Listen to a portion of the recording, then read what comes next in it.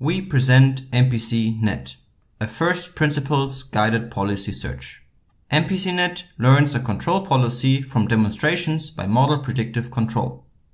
We use a theoretically motivated loss function for policy search. Less than 10 minutes of MPC rollouts are sufficient for training a quadrupedal walking motion. The following shows the progression of learning a trotting gait. A rollout of the MPC solution serves as learning target. Initially, the learned policy diverges and does not manage to stabilize the system.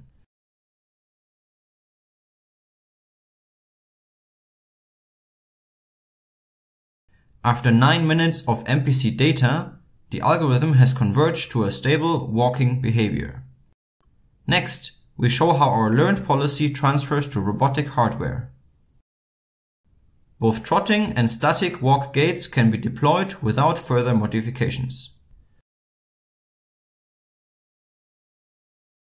Additionally, turning or forward walking commands are followed by the policy.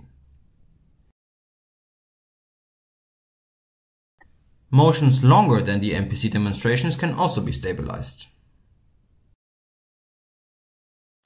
Hardware transfer fails if we do not use sampling around the nominal trajectories.